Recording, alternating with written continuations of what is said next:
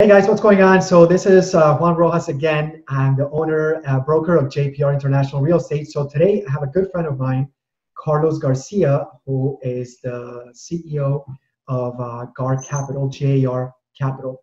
And so he's basically a day trader. He trades stocks for a living, and he's been doing it for the last 5 years. Right? 6 years. It'll be 6 years in October. 6 years in October. Okay. So the reason I thought it'd be fun and interesting and actually probably very invaluable to have a conversation with Carlos is that, number one, he makes a living from trading stocks, right? I've known Carlos for 20 years, maybe, if not more. I would say, well, I'm 34 now. I've known him probably since I was like 7 years old. So, a good time. I would say about a good 27 years. A good while. And so I figured I'd ask Carlos, a bunch of questions about the stock market today. Full disclosure, I'm not a financial analyst. I don't know if you are a financial analyst, like advisor. I used to be. I used to be a licensed advisor in the state of Texas. Okay. Obviously, since I moved in 2012, I'm no longer a certified financial analyst or a financial advisor. Just want to get that out there. Okay, sounds good. But I think by tuning in and listening to to this conversation, you should get some ideas as to maybe having a context as to where the stock market is, where it might go, what it might do, what you might want to do with your own portfolio, etc. So anyway, Carlos, so thanks so much for having a conversation with us. Thank you for having me on. I'm excited to be here. Cool, let's do it. So first of all, can you tell us a little bit about yourself, your background, your story? A little bit of my background. Okay, well, born in Miami, Florida, and couldn't say when I was young I wanted to be in the stock market or financial market. My first kind of dream I wanted to be was an astronaut, funny enough. And that dream was ended pretty much a year later as a kid. But growing up, I always was interested in kind of how the stock market worked. Only until I was around 18 years old, I bought my first stock, which was McDonald's, right around $45 a share. I sold it for $60 a share. I really only had 3 shares at the time, not making the world on fire, but it was my first real trade. It was on E-Trade. And this was back in 2004. So that's a while back. But getting into the market and understanding the intricacies of how it works was just fascinating to me. When I went to college, and I'm a dropout, I started as a history major. I was really into history and reading, and then just got into finance. And I started noticing that in college, they really don't teach you the things that I do on a daily basis in regards to reading the market, reading the tape, as we call it, the movement of stocks, companies, all that good stuff. And it really is kind of like, how do you learn to ride a bicycle? You can't really read a book on riding a bicycle. You're just going to have to get on. You're going to fall down. You're going to scrape your knee. It's usually the case. But I mean, background wise, great support from family, understanding the crazy dream I've had years in advance, and just loving what you do. That's really what the key is. Loving what I do. This wake up at 4 in the morning every morning to read the market and just enjoying it every single day. It's work, but when it's a passion, it doesn't feel like work. Right. Yeah, 100%. I think that's actually probably, I think that's like my bio on Instagram. Yeah, I mean, it's agreed. It have to be. You have to enjoy it. You have to enjoy it. So, listen, again, I'm not a stock trader. I'm biased, towards real estate, but I should say that I'm biased towards real estate because I understand it, right? Yes. I think it's, I don't know if you would agree, if you should trade stocks if you understand what you're doing. Otherwise, you're basically gambling. What is just like anything else, you tend to do great at something you understand. Let's say if you understand bowling or understand poker, and that's a hobby, right? You understand it, you tend to excel at things you understand very well. Inversely, me, I know nothing about real estate. Granted, I have no real estate investments. I mean, all I have is real estate crowdfunding with Fundrise, for example. I have a little slice of my portfolio there. I mean, I leave it there, I don't touch it. With stocks, again, I have an expertise on that. So again, most of my portfolio is in stocks. And since I know what I'm doing and I enjoy it, it kind of works hand in hand. So I know a lot of real estate investors and a lot of real estate brokers as well that say the same thing. I have no idea on stocks, Carlos. I prefer real estate. And I say, I'm in the same boat, just opposite of you. But I think real estate and stocks are kind of in the same basket. They're both assets. at the end of the day, and you just pick up what you excel at. There's also traders who are commodity traders, just like foreign exchange traders and stock traders. For example, I'm a stock options trader, not a stock trader. I'm a stock investor, but stock options are pieces of paper based on the stock movement. To me, that's just an easier vehicle to day trade than actual physical stocks and owning the actual equity per se. Okay. So, I mean, that's a lot. That's a lot of information. It's a lot of information. For yes. Like a, you know, for a newbie like me, person. Or maybe a lot of newbies that may be watching this. So, so a lot, you know, I think a lot of people think, okay, the stock market is risky, right? Yes. What would you tell somebody like that? Well, I'd say to everybody, without risk, there is no reward. But again, you have to take calculated risk.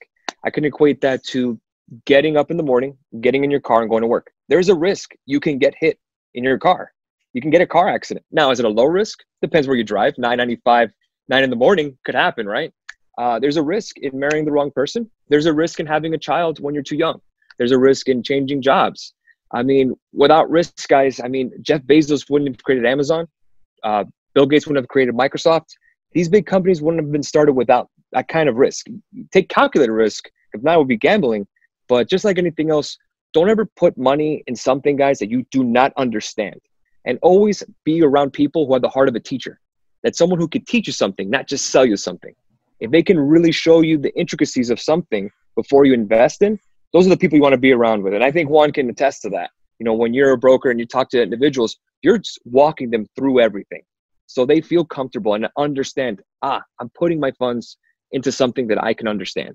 And it makes the risk side on yourself a little down, a little better off for you. But if you just get somebody who tells you, oh, you should just do it because, that doesn't really set your mind at ease. So again, risk is everywhere in life, guys. That's the best thing I say. But calculated risk is what sets you apart and sets you apart to building wealth down the line. So basically, so what I'm taking away from this is make calculated decisions, right? Calculated risks, right? Yeah. So, I mean, there's been a lot of craziness in the stock market, right? In the last, I don't know, 4, 6, 8 weeks, right? It's been up, down, crashed, and then it came back up. And then I think just yesterday, as of the recording of this video, like for the first time ever, oil was negative. Yeah, the contracts, yes. Right. Which I think for most people, it's like a headline, but it might as well be Chinese because, you know, sometimes the headline, like I see this a lot, right? Like it's just in the news, the headlines about real estate and the stock market, and the headline is meant to be like attention grabbing. But if you don't understand the context of what happened there, right, then it could either be horrible, like panic inducing, or it could be like, it's just a blip, right? So what would you tell to like the average person who maybe may not have stocks about what's going on in the stock market, like in the last 4, 6, 8 weeks? Well, what you're having, I think, I don't need to be here to explain that, you know, the coronavirus has changed a lot of things, as we know, has changed the economy for the worse, let's be honest. You know, people are not working, we understand that. And the stock market is really just companies, prices of companies and valuations. And individuals who are probably watching this video probably have a 401k or an IRA. So they are invested in the stock market some way or another. So I just tell people the same thing. When you are investing in the stock market, the US stock market, you're literally betting on America. If you think the United States civilization and economy will literally end, then you should sell your stocks. And I would agree, then I would understand that you think we're going back to the Bronze Age, we're going to go in the street and throw rocks at each other for food. Fine. Because if you think the world's going to end, then your shares in Apple or Microsoft are kind of meaningless because the world's over. But we as a country have gone through World War I, World War II, the Great Depression, Vietnam War, Watergate, 9/11, 87 crash, 2000 crash, .com, 2008 mortgage meltdown, and now this. And we've gotten stronger as a country because of it. It doesn't last forever. It just feels like forever. It's all perception. But usually what happens is when we have individuals, we're very emotional. And then when it comes to money, it hits individuals in a different way. If you have a very resentful view on money, usually you tend to get fearful of money. And there's other individuals who see money as a tool, not to worship money, but as a tool. Like it's like worshiping a hammer. It doesn't make sense. Money, honestly, just really brings you more time to do what you really love. So when you get your money right, that's when you can start doing the hobbies and the stuff you love, spending time with your loved ones. So my point is that in regards to the market, how it changes, it's always going to fluctuate because it really is based on emotion, humans, and machines. So up, down, left, right, whatever, but you're betting on America that's going to keep growing. Now, will we get a blip on the radar? Of course. Nothing just goes straight up. Nothing in life does. It doesn't work that way. So if you're an individual today looking at your retirement account and you're down 30%, would you sell your portfolio, what have you? I asked the individual, if you were up 30%, would you sell? And 9 times out of 10, they would say no. And I said, well, what's different? What's changed? Well, I'm up 30%. And I go, and what difference does it make if you're not going to retire tomorrow? If you were going to retire in the next 10 years, I would say you need to get reallocated in your portfolio to a little more safe investments. If you're not retiring for at least 10 years, there is nothing to worry about because we have bounced within 2 years after every recession. That has happened every time. There's no 10-year period in the United States history that the S&P 500 has lost money in a 10-year period. 5-year period, yes. 10-year period, no. 20-year period has never happened. Never. So again, if you're looking forward thinking, not emotional today, impulsive behavior, or I don't know, I'm scared. Never invest scared. Always look down the future. And, kind of the saying goes, don't make promises when you're happy. Don't make decisions when you're upset or fearful, right?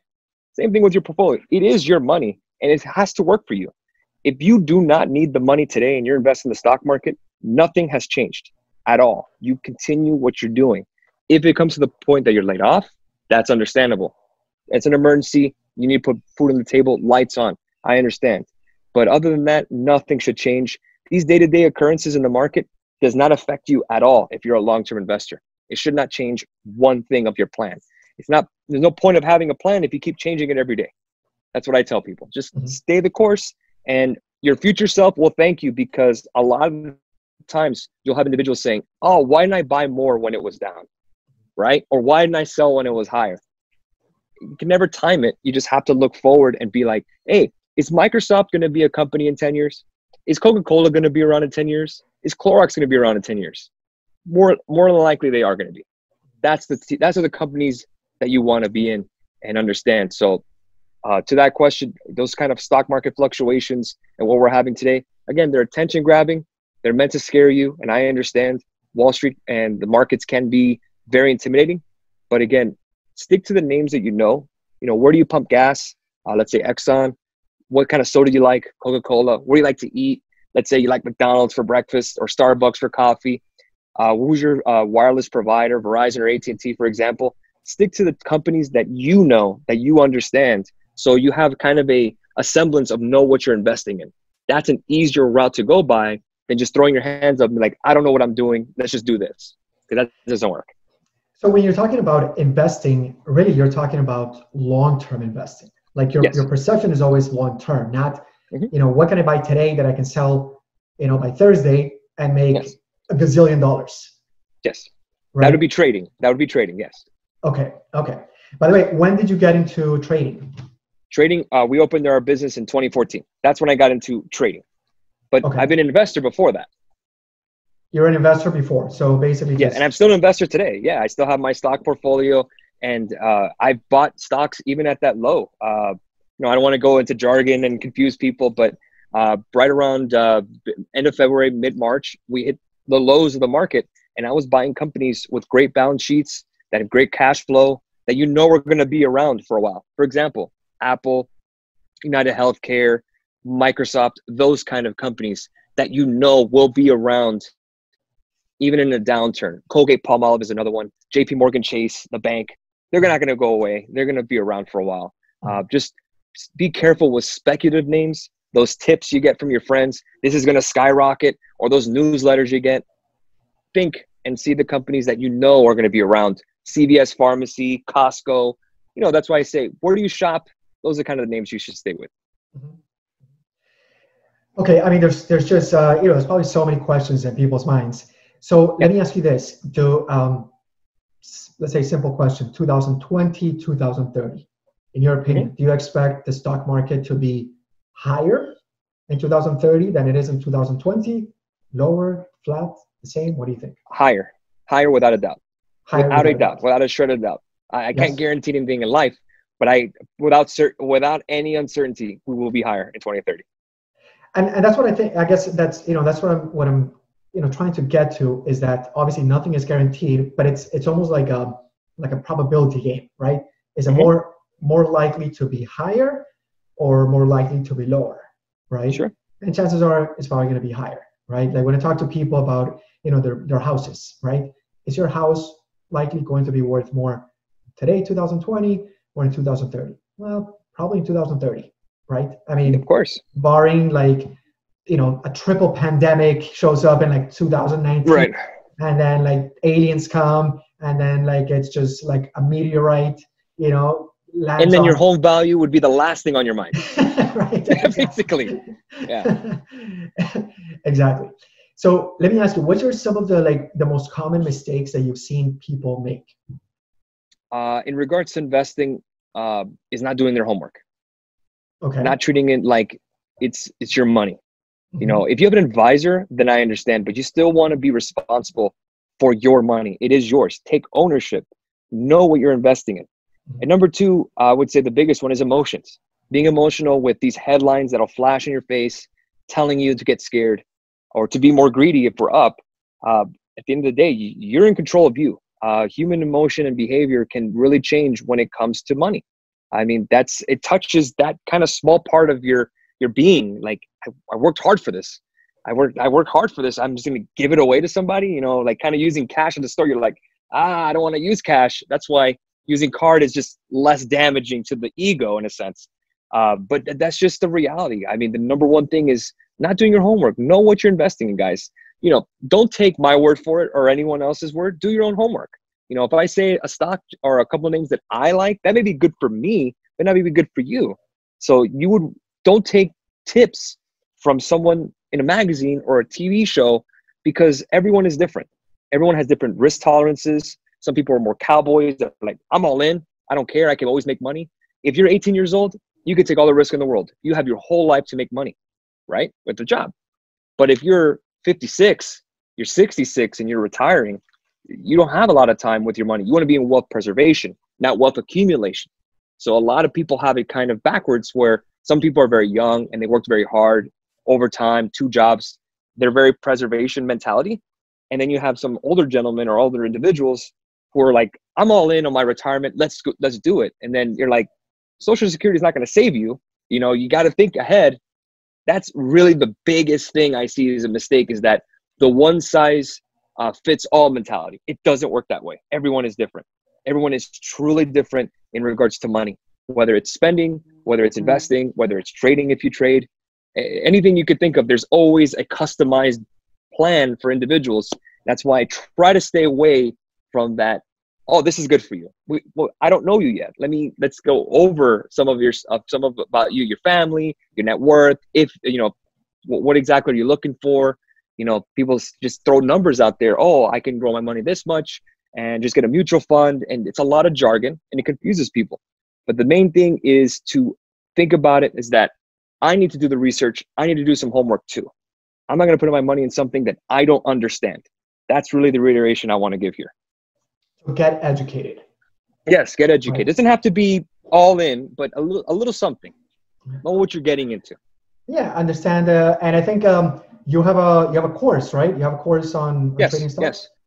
I had an investor seminar. I actually talked about the pandemic, COVID-19, and I was an investment seminar. It was free on YouTube. GAR Capital is the YouTube channel, and I answered questions, and we talked about everything from your personal finance. Where would you be if you lost your job? If you're not working, or if you are working, what would you do with your investments? What to look for? And this was, I think, about 4 weeks ago. And I even publicly stated, at these levels, I am buying stocks. And I said it out there. And we have rose since then. But again, if you are buying stocks now, for example, you're literally betting on the United States recovering from this madness. Do you think the United States as a country, as an economy, can bounce from this? Are we still the best country economically on planet Earth? I say so, and I think we can. And if you don't think so, okay, that's fine. But keep in mind, the money you have in your pocket is still US dollars. So unless you plan to change it to yen or to euros, you're living in the United States. So I would recommend to still bet on this country that's still growing, that's still getting better. Just like anything else in life, is there some bad times? Sure. And, I hate to just monetize the COVID-19 virus because it's a health problem. It's a health crisis. I hope everyone stays safe, social distancing. But since this is a question about money, we know the drill. And this will pass. This will pass. It just feels that this will never end. But I remember 9/11, we were all scared too. And that passed as well. So let me ask you another question, because Sure. like me being a real estate. So I like on a daily basis, we deal with people that are, I was just telling somebody yesterday, and we have clients that are multimillionaires, right? And then we have clients who, I'm thinking of somebody right now who doesn't have a job, recently got separated, right, from her spouse. Rent hasn't been paid for April. And so they're like, on two opposite sides of the spectrum, right? Sure. And I can feel, I understand both sides of the situation, right? But I think from my perspective, there's a few things that are like it's a common thread for everybody, right? Like everyone wants to try to be in shape, right? Their health, their relationships, but also the money situation. Mm-hmm. And like you said, there are some people who are more aggressive, some people that are more fearful. And I think a lot of it, this is probably a whole other, interview and conversation. Psychological thing, yes. But it's a lot, it's a lot of psychology, a lot of, emotional stuff, ideas that either that we received from our parents or from our environment, right? When we were growing up, or the people that we were around, or maybe, our parents either were very frugal or they were, already like spenders, right? Brand people, or, the opposite, Dollar Tree, everything was, like no brand, generic brands.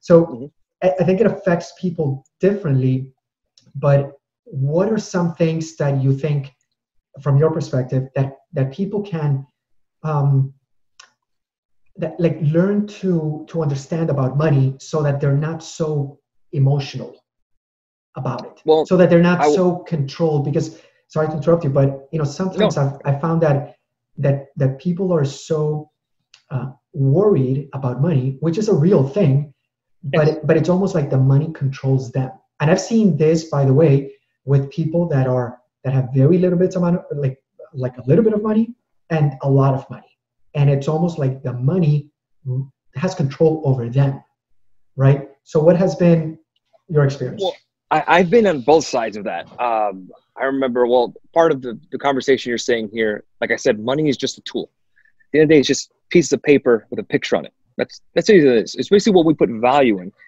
There's different people that put value on different things. There's individuals that put value on items like designer clothes and cars. That's what defines them, that makes them feel good. Other individuals put their worth on their family. That defines them, or their business, or whatever, their friendships with other people. That defines them. That's what they put the most value on. I always say that what you put attention on is what you get energy from. If you put a lot of attention on your family, you're going to get that energy back. If you put a lot of attention on money, you're going to get that energy back. So again, I've been on both sides. I've been at 18 years old, homeless before. I was homeless, and I worked my way out of that. I lived in a car for about 3 weeks. And I had a friend that I stayed at his house, and I showered and everything. So I've been to the bottom where I couldn't pay rent. I didn't eat. And what you do is you have to think to yourself, just like the market that we're saying here, this isn't forever. This isn't a death sentence. It really is, what can you do today to better it tomorrow? So you move on and you start breaking down a plan. And when it comes to money, the people that are fearful and, or greedy, or, different words that we could throw, money is really just makes you more what you are. If you're a giving person, you just become more of a giving person. If you're really that just tightwad and you have a lot of money, that doesn't change. If you're really aggressive and mean, you just become more aggressive and mean. If you are a partier and you have more money, it just gives you more access. So that's all it does. But, money comes and goes. You can't really take it with you. You just give it to, your family at the end. Don't ever chase money. I would say attract money with mindset. I would say every day, the best thing you should say to yourself is, I'm rich every day. And then the mind and your body follows it. It's kind of like saying, I'm in shape every day. Your mind will follow the body. So I always say to people, keep the mindset right, the energy right, then you will receive what you want. Attention flows to where the energy goes. So every day, even when I was broke, I'm saying, I'm not broke, I'm pre-rich. I'm going to be rich. And every day that mantra would come until it happened.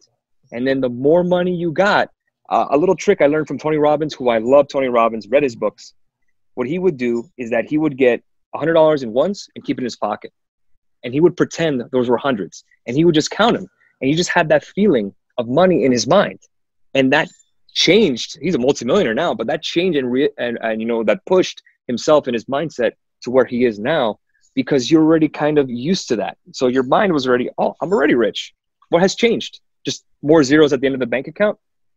That's all it is. It's really just changing the mindset of not being fearful or not being greedy, and just understanding that it's just a tool. It really is at the end of the day, and it's just paper. But I'm not saying to blow everything, no, but always have the back of your head too, that you're already rich in a lot of things that you may not think you're rich in already. Rich in health, rich in love with your family, the relationships you have. Okay, maybe that individual who can't pay their rent, doesn't have their money right, but their family loves them like crazy. She has great relationships. She's in great health. She has everything going for her. We don't know that rich person, the other side of the spectrum, is in poor health. Maybe his relationships with his family is broken. The first thing I would tell people in regards to who are struggling with money is to be grateful for what you have now first. Be grateful what you have first, and then attract everything else that you want already. Not to get too spiritual, but that's how I do it.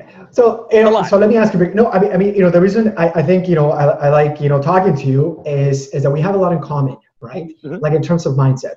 But what would you tell people that say, listen, Carlos, I mean, listen, that all sounds, great and nice, and, it sounds a little hokey. I mean, come on, you tell me that I'm just going to attract money. You know how many times I've asked my boss for a raise, You know how many times, look, like I have, on my Pinterest, right, on Instagram, I'm seeing all these guys with Ferraris, and here I am, driving, I don't know, a 1982 Corolla.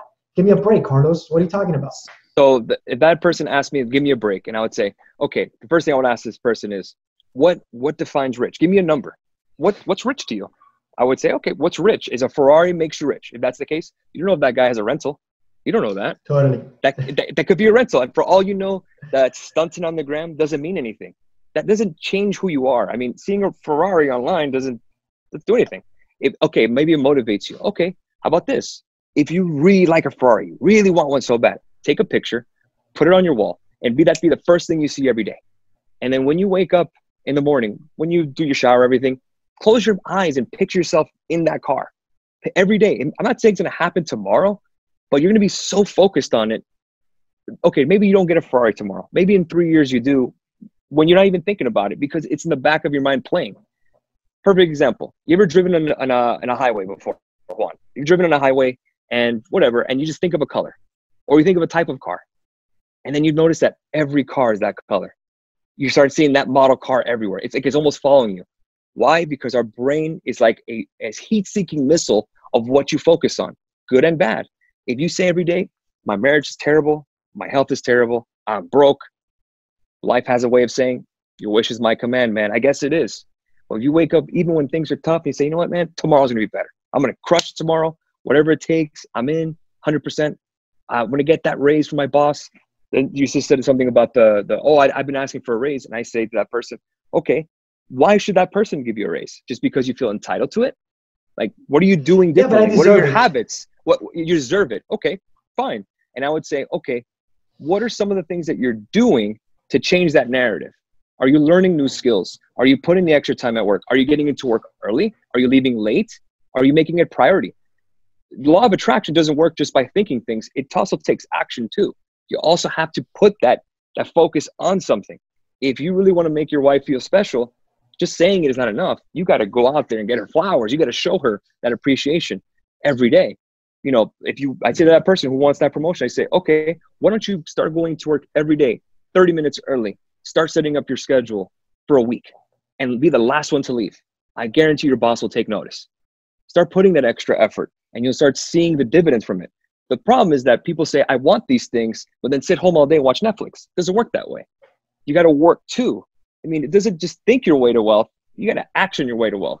The saying goes, ask and you shall receive, not whine and you shall receive. It doesn't work that way. That's totally true. Again, there's this can be such a long conversation. Yeah, sure. But I'm telling you, I've been through that. I've been through there of the lowest of the low. And I can't say, oh, just thinking about it got me there.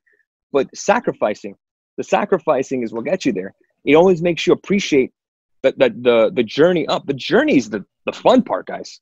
Sometimes the struggle is a victory, whether you believe it or not. It is, because you're getting closer to what you want. If you ever played video games, it doesn't get easier the next level you go to. It gets harder.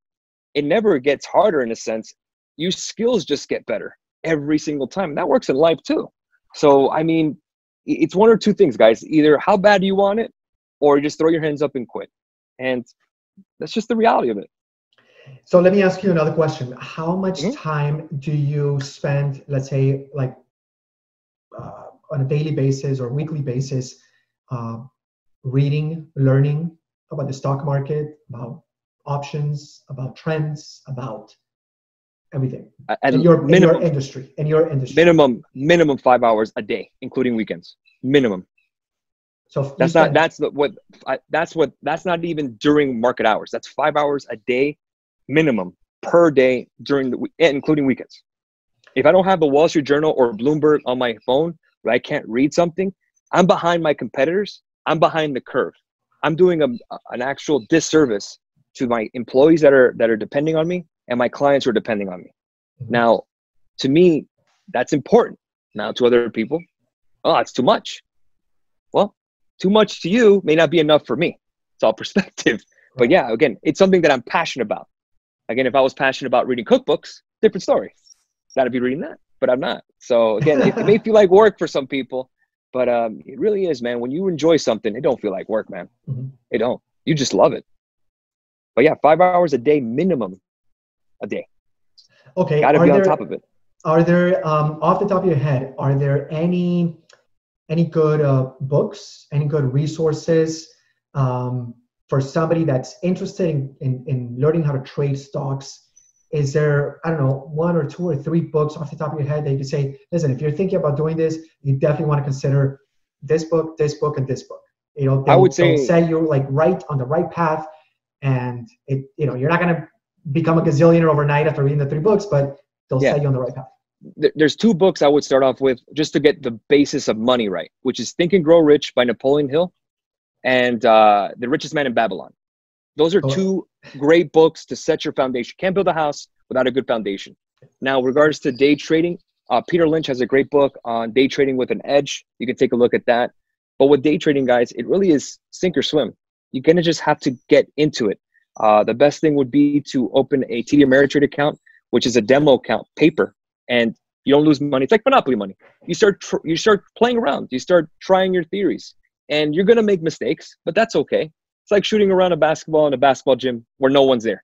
You're going to do the crazy stuff there, shoot from half court. It doesn't matter. You're not in the game.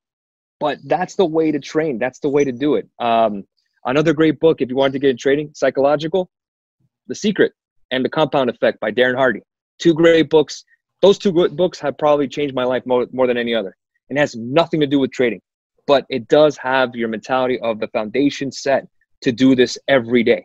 Now, can everyone be a day trader? No, it's not easy because you will lose money. Today, for example, was a tough day for me trading.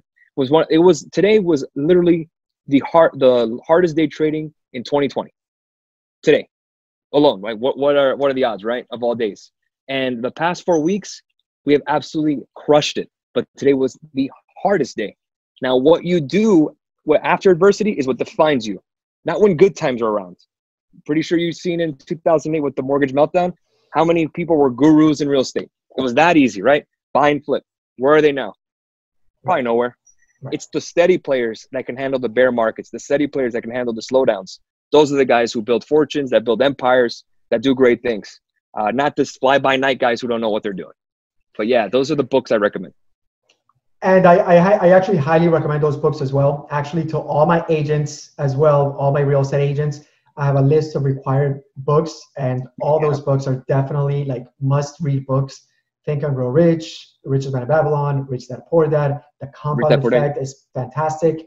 And it's absolutely, and what's amazing is that my agents also tell me, but Juan, they're not real estate books. Like I'm not. Doesn't matter. And the thing is that you're right. It doesn't matter. It's a mindset thing. And what I've experienced also for me, my own personal experience, is that when I look at like in real estate, for example, I don't know if everybody knows, but in real estate, there's literally an 87% failure rate.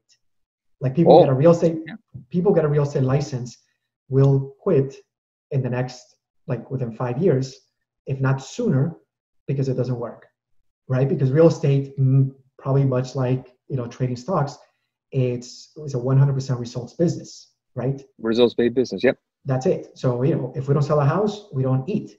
And so so it's a mindset situation. That's where most people get messed up. And I think it also applies to health, to fitness, relationships, right? Like it's like if you don't have it right in here, then what you do may work once, but then you'll just mess it up again. Like you'll sabotage yourself. No foundation in your home, it breaks down. No Correct. Foundation. Yeah. One more book I would highly recommend to individuals is Sun Tzu, The Art of War. The Art of War is a great book because it'll give you the perspective of, I'm not saying have enemies, but even the adversity that you have, that's an enemy. Your laziness is an enemy. Totally. That sort of thing. You're kind of a lethargy or negative energy. That's an enemy. Know thy enemy. That sort of thing. That's something people should read. I wish this was taught in school. It just isn't. And I understand.